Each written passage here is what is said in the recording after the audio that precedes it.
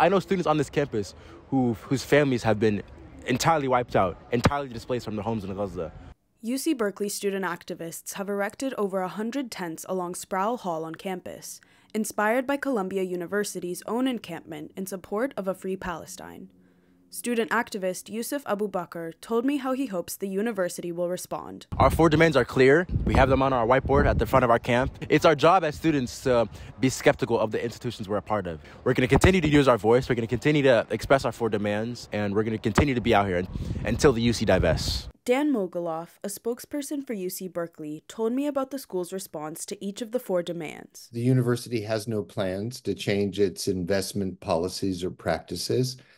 And regarding the other issues that were raised, we'll save discussion about that for direct conversation with the students themselves. Yusuf made it clear why student activists will continue to protest in this way, despite it being a disruption to daily life.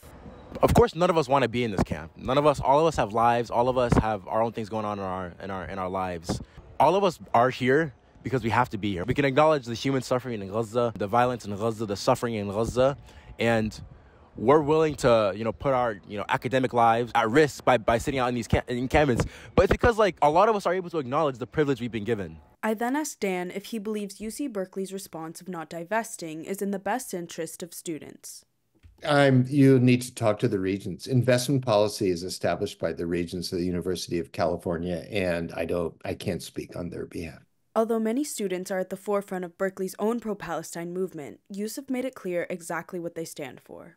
We can make this to be a students versus academia conflict, but honestly, that's not the problem. All the struggle we experience here on these campuses is nothing compared to what's happening in Gaza, and we always have to remind ourselves that the struggle in Gaza, the violence in Gaza, the state of fear in Gaza, that's what we're here for. For CalTV News, this has been Mariana Garcia.